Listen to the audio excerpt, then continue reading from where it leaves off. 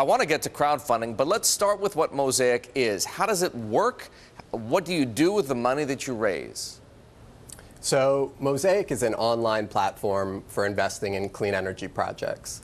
Functions similar to other fixed income assets like bonds. Investors on our platform lend money to finance a solar project.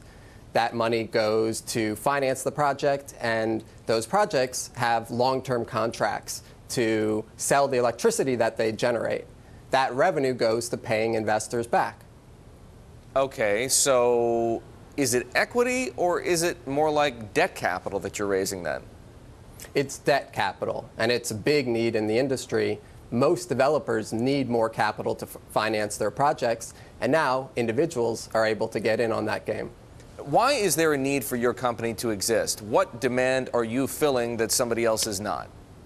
So until now, investing in clean energy has been a bank-only game. It's been a couple banks. Warren Buffett has recently put $4 billion into solar projects, but individuals haven't been able to participate. So we allow individuals for a minimum investment of just $25 to make a loan to finance a project.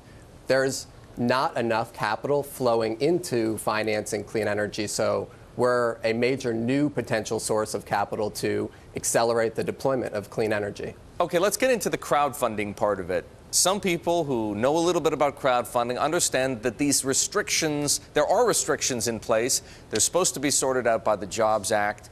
You, I understand, have found a way, if you will, around the restrictions in a legal fashion. Can you explain how you do it?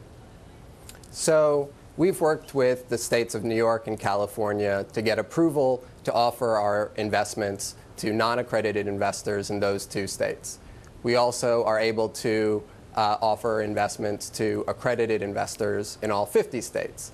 So that's been our strategy. It would take probably the rest of your show to explain all of the complexity and details involved. One last question then, and given the fact that it probably is going to get complex, it has to do with the bottom falling out of the solar market.